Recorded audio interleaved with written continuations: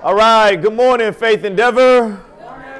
Good morning, Faith Endeavor. All right, Happy New Year. Happy New Year. All right, and this is a great way to go ahead and obviously start 2020 off in the house of the Lord with the people of God. And so never take this for granted, man. Never take this for granted. This is a privilege for us, especially, just being alive, being born at this specific time in America, having the freedom to open up this Bible, to go ahead and talk about Jesus. A lot of people did not wake up to that privilege today, so please let's not look over that. So let me go ahead and pray, dive into this text today, and let's go ahead and hear what the Lord has to say. So, Heavenly Father, we come to you knowing that if we were just coming on our own accord, oh God, you would not listen to a word we have to say. Because apart from your Holy Spirit, there isn't anything within us that wants to go ahead and dialogue with you or care about your will, oh God. We want to go ahead and do us. We want church on our terms. We want things to be flashy, cool. And Lord, we miss the point when that happens. And that's your son, Jesus. So today, I ask that every single person in this room can go ahead and realize who you are, God, in a real deep way. Holy Spirit, will you please go ahead and go before every single word I say, touch the hearts of every man and woman in this room, touch my heart, oh God. Any blind spots that we have that we are not seeing, will you please go ahead, reveal that to us so that we go ahead and come to know you more. And that's the ultimate goal, God, that your people will go ahead and look more and more like your son every single day. We thank you for that gift, Jesus, and please bless this word. In your heavenly name we pray. Amen. All right, so 2020 has been starting off, and I know we have a lot of goals this year. So one of the most popular goals, especially in Christianity, is like, man, you know what, this year I'm going to go read the Bible from front to back, right? January 1st, I'm going to start off with Genesis 1, and I'm going to go ahead and start moving. And how have we been doing with that? We probably haven't even started. But let's just toss this out. How have we been doing with our Bible reading periods in our Christian walk? Have we been, diving into the Word? Have we really been studying? Have we really been meditating on what God has given us, has preserved us, this book right here? Probably not. Barna, a Christian statistical website, check this out. 45% of millennials. I don't know if I'm 1 year over. I don't want to be a part of this. So hopefully I'm not a millennial. But 45% of millennials, check this out, say they don't read or need to read the Bible daily because they already know the main stories. Right? So you think about it. Abraham, Moses, the birth of Jesus, miracles, 10 commandments. These stories are already known by all of us, right? Like, you go ahead and ask me, yeah, I know about that story. Of course, who doesn't know about Moses and splitting the Red Sea? Like, we all know that, but do we really? And I felt that way growing up too. Before I was saved, I felt that way with one particular story. I felt like everywhere I went, I kept hearing this story. I saw movies about it. I saw all this stuff. It was just a cool thing to me. And it was the story of Noah and the flood. And just hearing about this story kind of puts you in awe. Like, we probably know the basics, right? We know there's a man named Noah. God told him to build a big, big boat. There was a lot of water that's about to go ahead and flood the earth, and he has to go ahead and get on this boat, and he's this old jolly man. He has his family, and then he has 2 of every animal. Like, we know the basics. We go ahead and write down a bullet point on the side of a paper, and we could write that down. I was like, yeah, look, I told you I know the story. But if that's all we write, if that's all we say about the story of Noah and the flood and the ark, I'm here to tell you, you don't know the story. You think you do, but you have no idea. Alex is going to go and play a video. In fact, it's so cool, right before we press play, it's so cool, this idea of this ark that people all over the world try to go ahead and duplicate it somehow. So, like, there's a movie, I don't know if you guys know, with, I think it was Russell Crowe. Was it Russell Crowe? Yeah, I don't know if anybody saw it, but just me, when I saw the trailer, I was like, yo, this is cool. And I've always been a person that said, yo, Hollywood, there's a bunch of dope movies that you can just make out of this, like really, really like dope stuff that like if you put it in theaters, I promise people are gonna go and watch. And obviously they did the movie. I know that they kind of had like some weird stuff going on in the movie too, but it was a cool thing, and they wanted to go ahead and showcase it because it's a cool thing. Like look at this man, he's building this ark, and people weren't believing him. Then he's on the boat and all this stuff, riding stuff. There's actually this man in the Netherlands though. He's a Dutchman, and he actually built an ark. And we're gonna watch this video real quick. I want you guys to see this.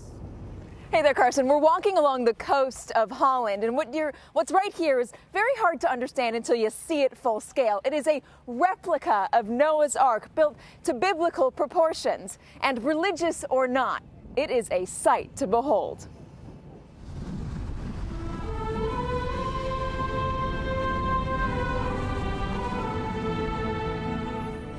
It all came to Johan Huybers in a dream. I dreamed that a part of Holland was flooded. And it was a nightmare. A nightmare that inspired him to fulfill his destiny, building his own version of Noah's Ark. Beam by beam, all by hand, and entirely out of beechwood. It is so big that we have to use just a little bit of camera magic to get the entire thing into frame. It basically looks like a city block floating on the water, all made of wood. All made of wood, yeah. How many trees? 14,000. 3 stories high, 75 feet wide, and longer than a football field. Rob Dykesman was one of just 5 guys who helped put Johann's Ark together. What would it feel like to be on the ocean? It's a big ship. I will be scared, but I will feel safe at the same time. But this is now, not then. Here, the waters are calm, and some of the animals are plastic. After all, there are some stories that are better left to the imagination. All right, so I'm not sure if you guys knew that. That's crazy, yo. That's crazy. Like, and it was only like 5 of them, they said. 5 guys, what, 40,000 trees? That's what it is? 40,000 trees, and he even said, and there's a longer interview than that, he was like, yeah, man, all the measurements in the Bible, like, I just took it out. But he thinks it's cool. He thinks it's cool, and I'm not sure where he's at theologically, but even the news reporters right after that, they were like, man, that's awesome. Like how cool would it have been to be Noah and stuff like that? And I'm like, man, you didn't read the story. You didn't read the story, because nobody would think that. Fascinating. The famous story of Noah and the flood, it fills Sunday school classes. That's one of the stories that we go ahead and we start sharing to our kids as when they're very, very young. You see Christian art about it. The depictions are always the same. A bunch of cute little zoo animals on a boat, captained by a jolly old man, sun shining over his head, clouds puffier than cotton candy. If you had no backstory, you might think Noah loaded up some exotic animals to tour the Atlantic Ocean. However, that's not what it is, and I'm here to tell you that if that's all you think about when you hear the story of Noah, ladies and gentlemen, you missed the point. Follow me. At its core, this story, and remember this, church, please remember this, when you think about Noah and the flood and the ark, this story is about God's awesome and terrifying anger and wrath towards sinners. That's not a popular topic to talk about. God's love takes the center stage. God's purpose for your life takes the center stage. Your prosperity takes the center stage. When we go ahead and we walk into churches and we get, hey, what do you want to hear from this book? What do you want me to talk about for you? Like, what do you want the most? But we would be doing you a disservice here at Faith Endeavor if we did not preach the entirety of the Bible and we did not preach it accurately.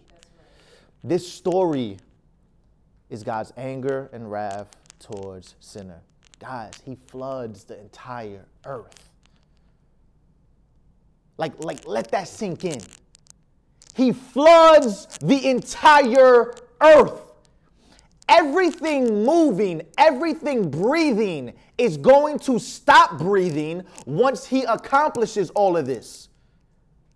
That's not something that you just go ahead and paint a bunch of cute little zoo animals, put it in a boat, say, yeah, he got 2 of every kind, and look at this old man, and he did all this stuff, and he trusted God. That's true.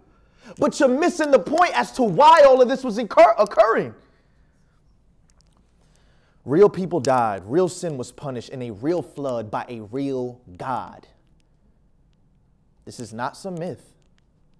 I know a lot of people believe that the stories in the Old Testament are just some stuff that's like, nah, you know what? I mean, you can't really go ahead and take that literal.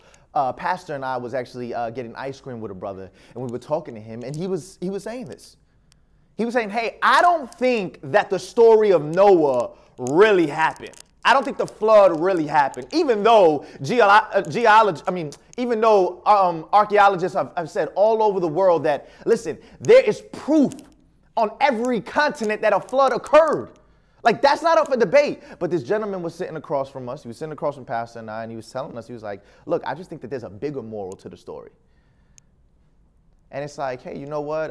And I forgot what he was saying. He was like, you know, it's just whatever you take from it. But a flood didn't really happen. A boat wasn't really built. A lot of people do that. This is not a legend. This is not a myth. This is historical documents. That's what this is. This really happened. Like, it has names. It has measurements. There's specifics in here. Like you don't do that. You don't do that with fables. You don't write a fable and say, hey, like the measurements were this and that, and then, you know, this person had to do this and you had gopher wood, and like you don't do that. No one talks like that, especially not at this time. And so, a lot of people believe that. Here's another thing. If you forget that this is real people, real sin, a real flood by a real God, what you tend to do, you start saying that, you start making this excuse because you start reading the story. You like, if you tell people that God did this, they're not going to want to go ahead and serve God. So what they do, they say, oh, that's the God of the Old Testament. That's the old. We're in the New Testament. We're in the New Covenant. We're this, and I'm like, no, you don't get to go ahead and pick and choose what you want from God. You pick and choose what you want from the Bible. It's not God who you want to serve. It's you who you want to serve. If you miss the judgment, that's what this story is about. Judgment. If you miss the judgment, you would think Noah and his family just took a carnival cruise. Hey, look. We were just in Key West, and we were looking at the big boats, and I've never been on a cruise, so every time I get near a cruise, I start talking to my wife. I'm like, Kelly, tell me a little bit more about it. She's like, yeah, there's like that, you know, you got this big slide. I'm like, the slide is on the boat? It's like, yeah, and you can play basketball. I was like, wait, you can play basketball on a cruise, like while it's in the water? Like, I'm just amazed. I can only imagine, like, with the ark, right? You're like, yo, what? Like, look how giant that is.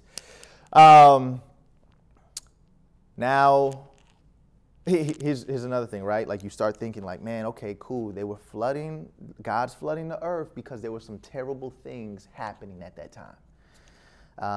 Now, were there terrible sins being committed? Yes.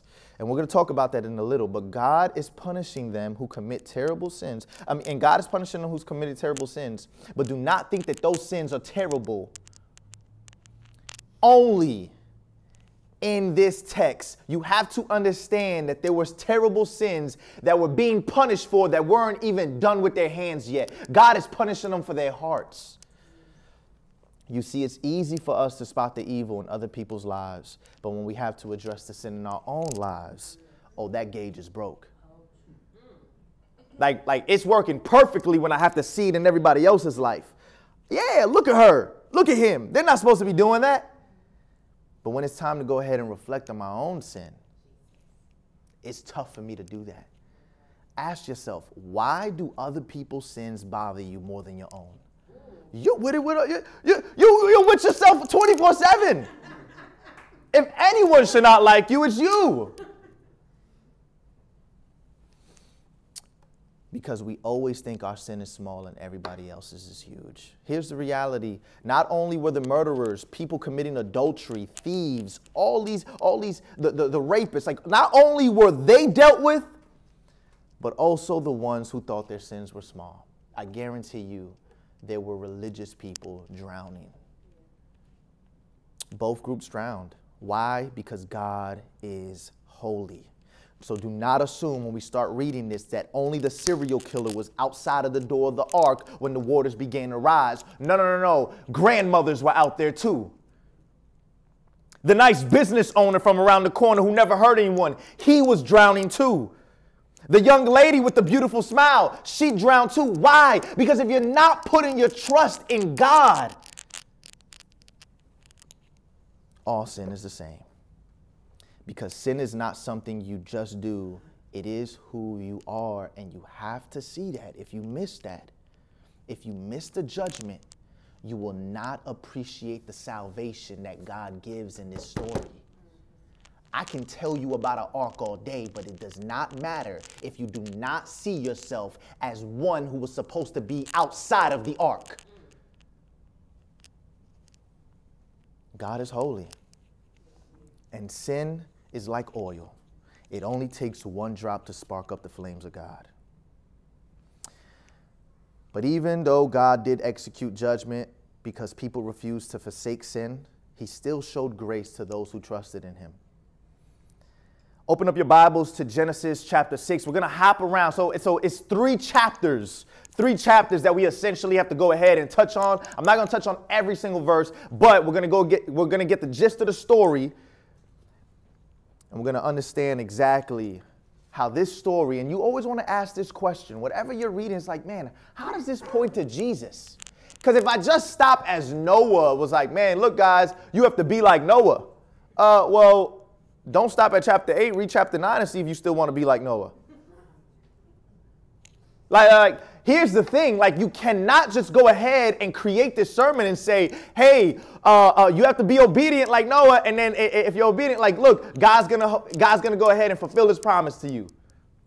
A lot of pastors go ahead and preach that text like that, but that's not what this text is talking about. You have to answer this question. How is this text pointing to Jesus? What is this text telling me about Jesus? And that's what this sermon is about. That's what this sermon is about. Jesus is the better ark. Genesis chapter 6, let's look at this. Verses 1 through 6, we're going to read this. When man began to multiply on the face of the land and daughters were born to them, the sons of God saw that the daughters of man were attractive. And they took as their wives any they chose. Then the Lord said, my spirit shall not abide in man forever, for he is flesh. His days shall be 120 years. The Nephilim were on the earth in those days, and also afterward were the sons of God came into the daughters of man, and they bore children to them. So real quick, there's two different theories right here. I'm not going to go ahead and tell you which one I kind of hold on to, but there's two different things. One, that either that these were fallen angels, this is how demonic this time was. Fallen angels who were coming down and sleeping with women. And this is what was happening. Or it was the offspring of Seth. And so I'm not really sure. I mean, either way, what we know, though, is that sin is happening here. God is angry at what's occurring.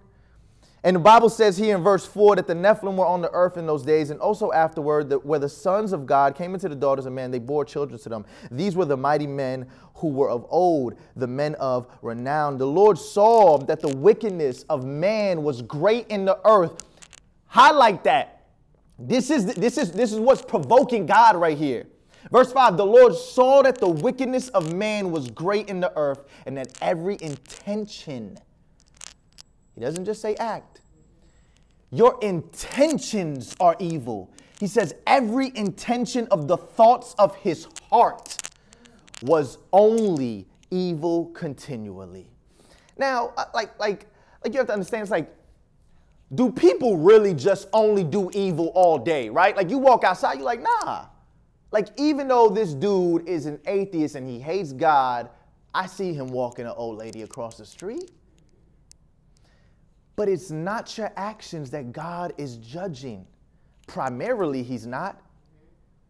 It's the motive behind it. So anything outside of the glory of God, God is going to look down and say, that's not good. I can't claim that as good.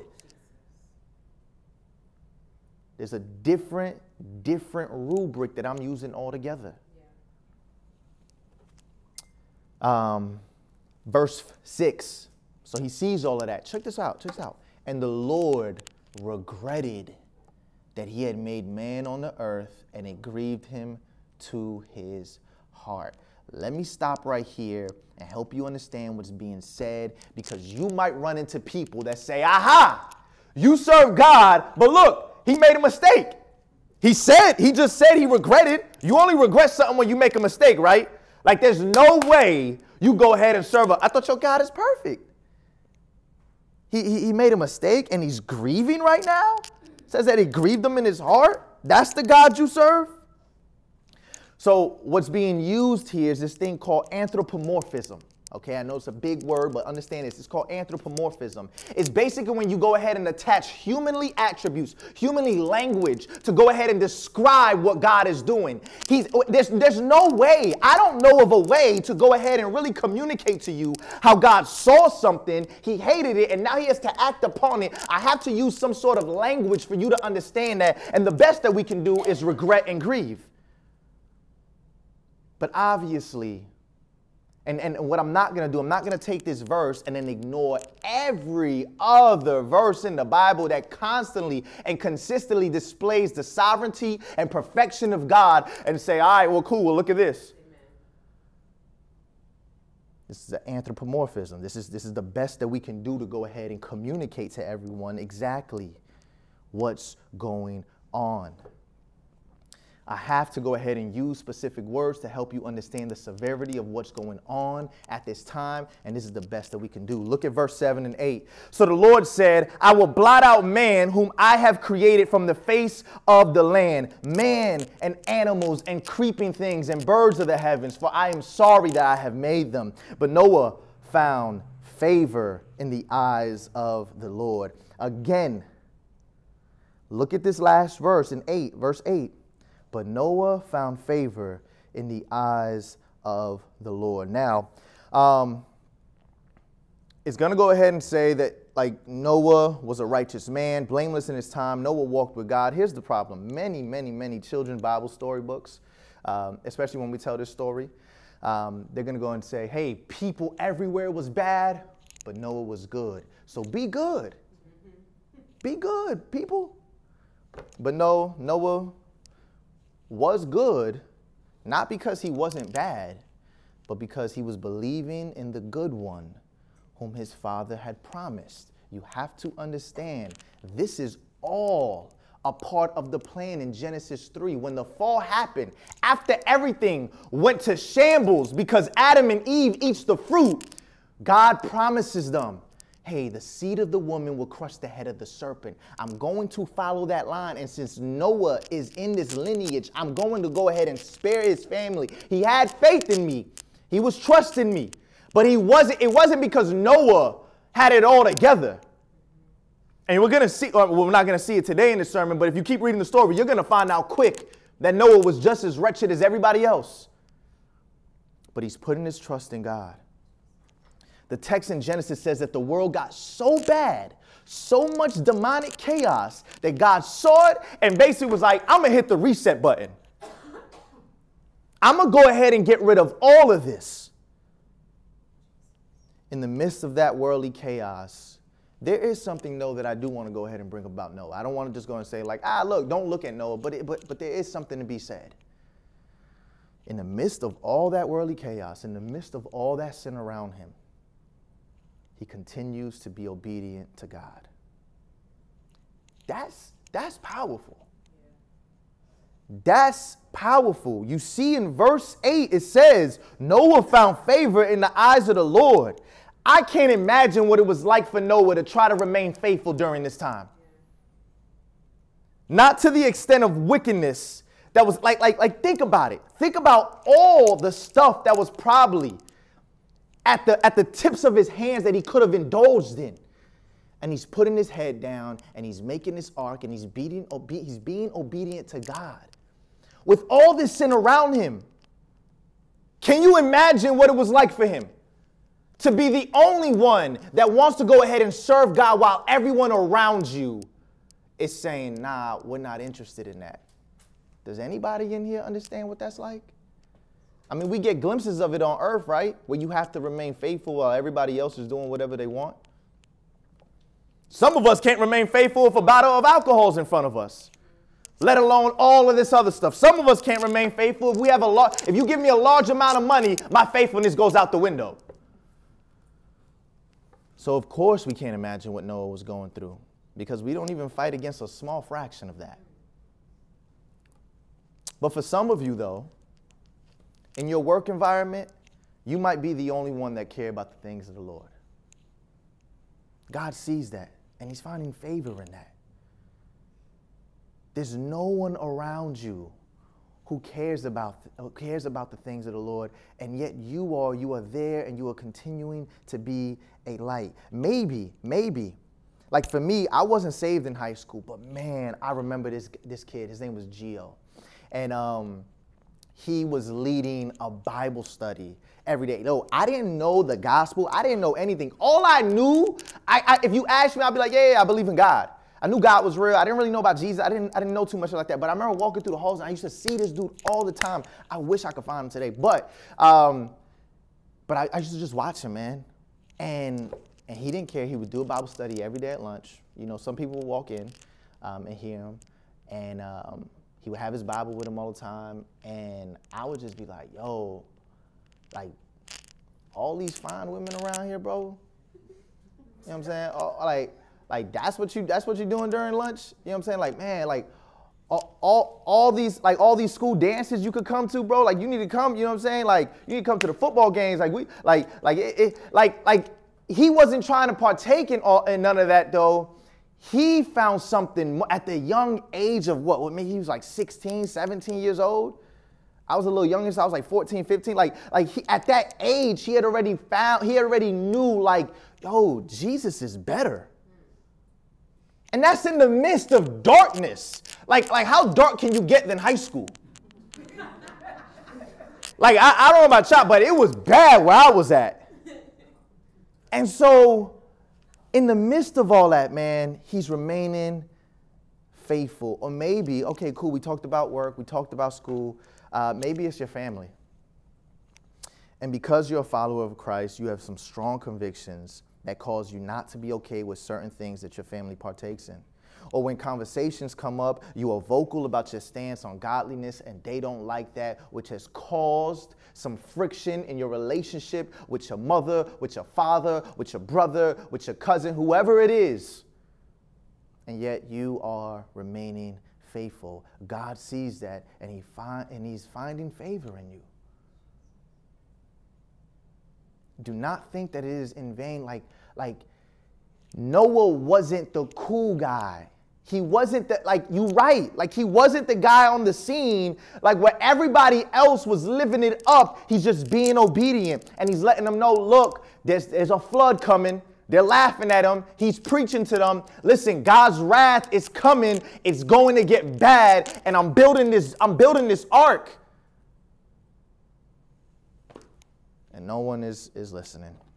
So I do, like I said, although I kind of despise where you just make Noah the main antagonist and the main character in this story, there is something to be said about Noah's obedience and Noah's faithfulness here. It should not be underestimated. He stands tall in the pocket and comes through for God. The world is so wicked that God is only communicating with one individual, and it's Noah. That's crazy. Jump down to verse 13 for me. It says this, and God said to Noah, I have determined to make an end of all flesh, for the earth is filled with violence through them. Behold, I will destroy them with the earth. So he tells Noah he's going to destroy them. This is how bad the world is. Look at verse 14. Make yourself an ark of gopher wood. Make rooms in the ark and cover it inside and out with pitch. Here's the crazy part. God hasn't even told Noah how he's going to destroy the earth. All he said was, I'm going to destroy the earth, and this is what you have to go ahead and create. In fact, you want to know what the literal translation would have said? This is what Noah would have heard. This is God. This is the literal translation for ark. He would have said, hey, Noah, I need you to make a box. That's what Noah heard. You and I, we hear ark, right? And we automatically translate it to a big boat because that's what Noah built. But the Hebrew word for ark would have just been box. That's literally, it's the same word used to describe what Moses was placed in as a baby and floated down the Nile. The same exact word. So when God tells him, hey, I'm going to destroy the earth, Noah's like, okay, all right, what do you need me to do? Make a box. Okay. Is there like a gun in the box? Is there like, do I protect myself? Like what exactly? God hasn't even told Noah what he's going to do yet. Build a box, and Noah, not perfect, but obedient, has faith to trust God and is going to do it. You know it's sad because the world dismisses this story because it's just too outrageous, right? Like they hear that like, yo, what? He's building a what? Like I said, there will be specifics here. God is going to be specific when he tells Noah what to create. And Noah doesn't get the explanation until verse 17. Check this out, verse 17, chapter 6. For behold, I will bring a flood of waters upon the earth to destroy all flesh, in which is the breath of life under heaven. Everything that is on the earth shall die. This is why you need a box, Noah. This is why you need a box. I'm going to flood the earth.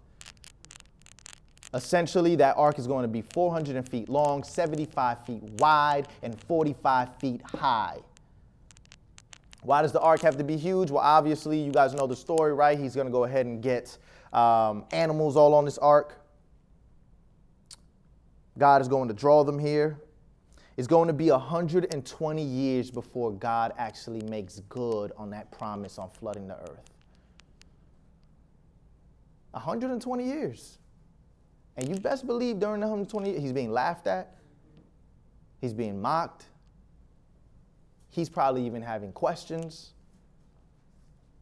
Day in and day out, Noah is putting this box together. And the Bible says that Noah obeys God. Then in chapter 7, you guys go down to chapter 7. Like I said, we're bouncing. We're getting the gist of it. So go down to chapter 7 for me. Chapter 7, God tells Noah to take his family into the ark, and that in 7 days he will make it rain for 40 days and 40 nights. And after the 7th day, look what starts to happen. Go down to verse 11 and 12 in chapter 7 for me.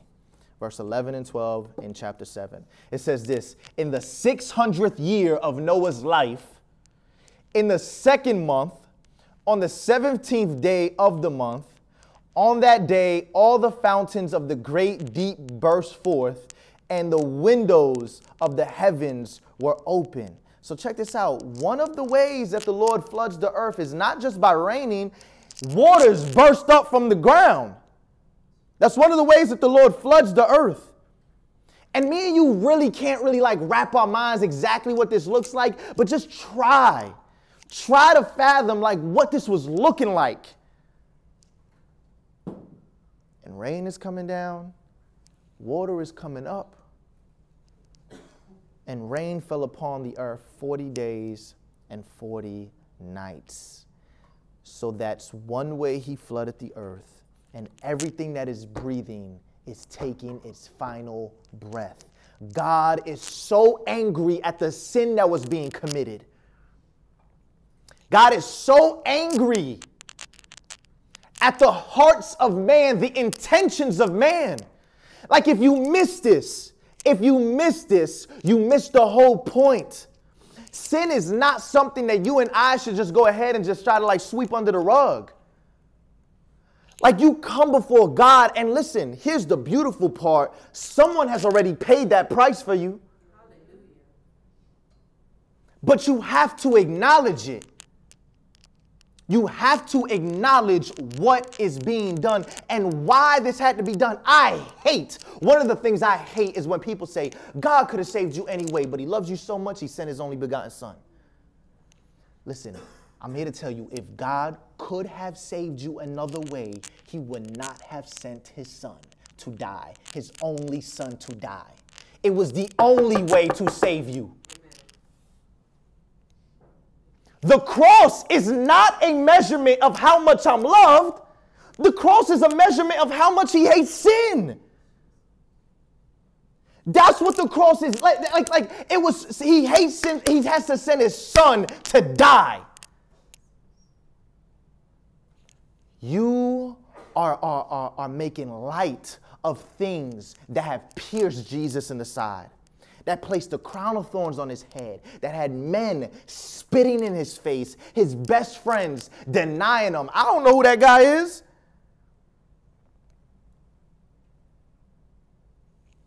And here you get a glimpse of it. You get, man, sin. God hates it so much.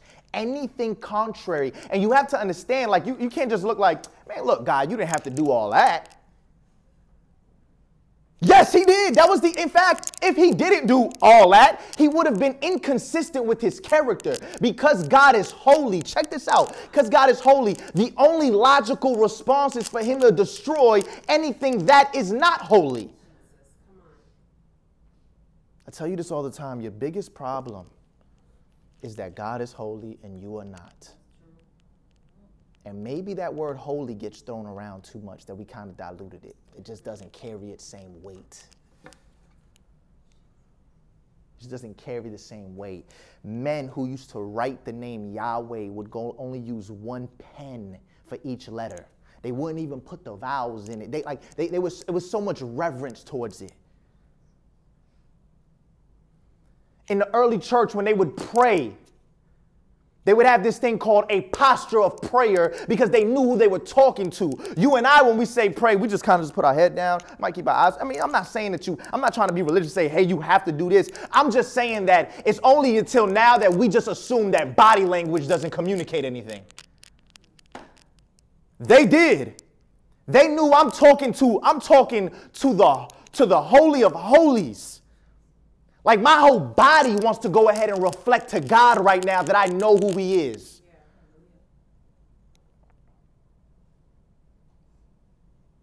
And here you see exactly what's going on, man.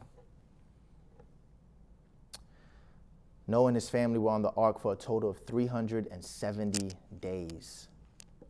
Go down to verse 15 for me. Verse 15 and 16. They went into the ark with Noah, 2 and 2 of all flesh in which there was the breath of life. And those that entered, male and female of all flesh, went in as God had commanded them. And check this out. These next 6 words.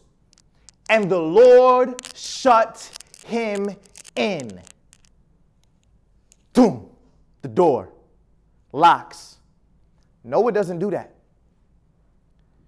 Noah no longer has an option to open or close the door of the ark. There's only one door. There was a specific way to create this ark. One of the specific things that he had to do, God said, I want one door on that ark. There's going to be one way to get on this ark. And it got to a point where he shuts it. Why couldn't Noah just lock the door? Why is it written that God shut him in? This is why. I'm just go ahead and read these next couple of verses. I'm going to tell it to you, right? Look at verse 17. We're going to go to verse 17 to 24 in chapter 7. Follow me. The flood continued 40 days on the earth. The waters increased and bore up the ark, and it rose high above the earth. The waters prevailed and increased greatly on the earth, and the ark floated on the face of the waters. And the waters prevailed so mightily on the earth that all the high mountains under the whole heaven were covered. The waters prevailed above the mountains, covering them 15 cubits deep, and all flesh died that moved on the earth, birds, livestock, beasts, all swarming creatures that swarm on the earth, and all mankind. Everything on the dry land in whose nostrils was the breath of life died.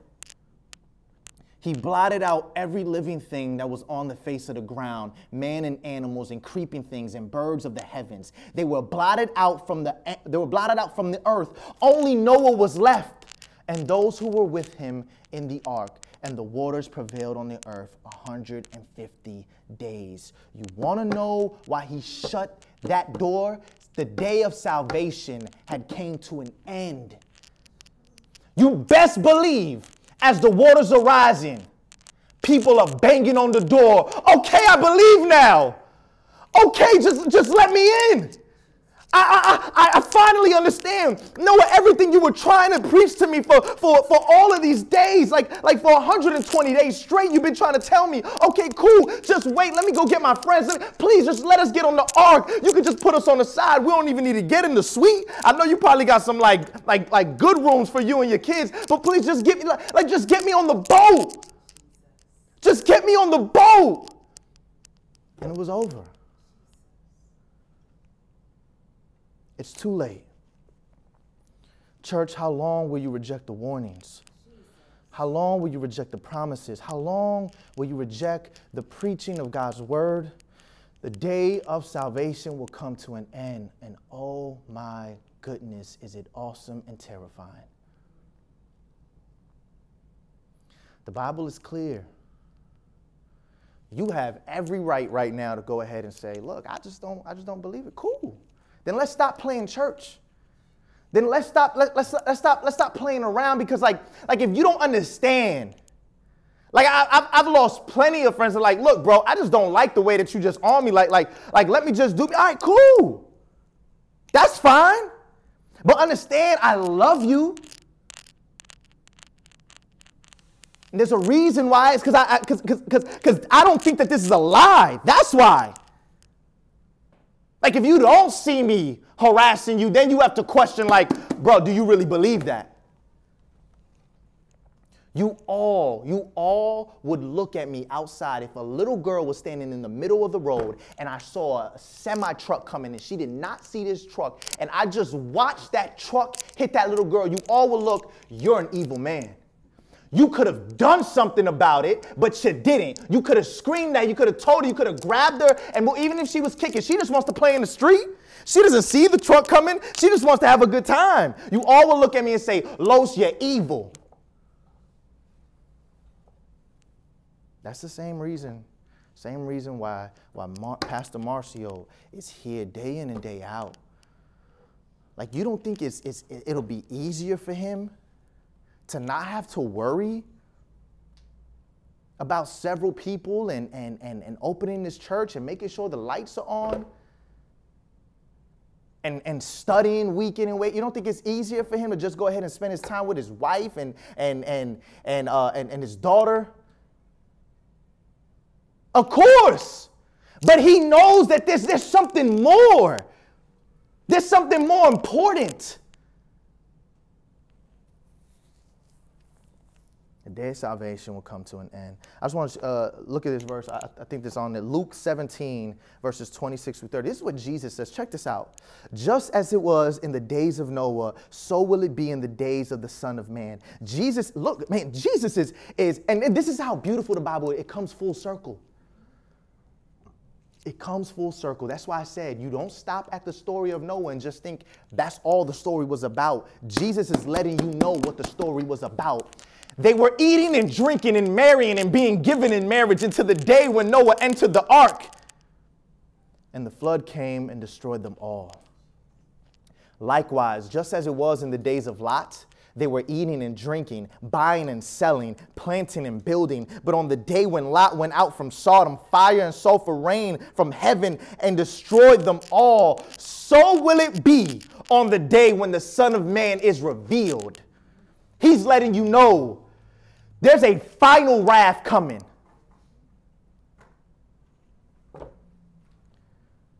God gave specifics in building the ark. And he told Noah to build one door on the vessel. That one door led to him and his whole family being saved from destruction. As Frankie comes up here, I want to go ahead and close with this. Noah is mentioned in the book of Hebrews. And if you read the book of Hebrews chapter 11, you know about this. There's this thing called the Hall of Faith, right? Like, I mean, that's one little subtitle we give it, right? A bunch of men and women in the Old Testament that the writer of Hebrews highlights and lets you know, like, yo, there's some people who walked this walk before you. One of the people he mentions is Noah. He says this: by faith Noah, being warned by God concerning events as yet unseen, in reverent fear constructed an ark for the saving of his household. By this he condemned the world and became an heir of the righteousness that comes by faith. You just read the story. It's no shock why Noah was there. And in fact, all the people that's mentioned in Hebrews 11, you and I could go ahead and pinpoint, it's like, yo, she shouldn't be there, he shouldn't be there. Like they all jacked up. But that's why they're not the main character. It's not about them. They're pointing to a better Savior. It wasn't about Moses. There's a better Moses coming. It wasn't about Abraham. It's a better Abraham. It's not about the ark. There's going to be a better ark coming, a final one. Here's the good news. You just saw all this destruction. You saw all of the turmoil, all of the pain, all of the death. You just read about it. God hated sin. And I said, the only way you will appreciate salvation is if you understand the judgment. That's the only way. I can tell you all day, look, I got the cure for cancer. But you don't really care, unless I'm going to split the money with you. But you don't really care I got the cure for cancer unless I first tell you, you have cancer running through your body right now, and you have 6 months to live. And if you don't do something about it, you will die. I have the cure for cancer. Now you're gonna hold on to it. Ask yourself, what have you been holding on to? Some of us have been, and like I said, you missed the point if you say, yo, they were just like sleeping around and getting drunk. I'm not doing none of that. I told you, the whole earth flooded. Noah was the only one on the boat with his family. Who in the world do you think was drowning? Just the murderers? It was the people who thought they had it all together. Day in and day out, they thought they were just regular good people, and God is saying, nah. You could go ahead and think you're a good person, but until you put your trust in me, you won't be saved. You will not be saved on your own admission. The problem, though, so here's the good news. Genesis chapter 8, verse 1. Out of all of that, out of all of this is ruckus. Check this out. Noah must have been terrified on this boat, but he's trusting in the promise, right? He built this box, and he's in this box. And the Bible says, chapter 8, verses 1, probably the most beautiful words that Noah can understand. It says this, but God remembered Noah. I told you, for those of you who are saying, man, you know what? This trust in Jesus thing isn't necessarily working out for me financially. This trust in Jesus thing isn't working out for me relationally. Why? Like, this trust in Jesus thing isn't working out for me with my health. Like, why aren't all these things getting better? Understand, God is remembering you. God will remember you. The problem, though, is that Noah's ability to build an ark and survive the flood didn't include any power to escape the corruption of his own heart. Noah survived the flood, but he has not survived the final wrath yet. Noah, that ark couldn't save Noah for all eternity. There weren't just sinners outside of the boat. There were sinners inside of the boat. And like I said, if you keep reading the story, you'll know exactly what I'm talking about. The Lord's going to give them a command, hey, be fruitful and multiply. He's going to give that same command to Noah. And sin is going to reign in this world because they are sinners. You need someone to come in and start a new creation. The flood didn't end the sin problem. There needed to be another Noah story that didn't end in sin or curses.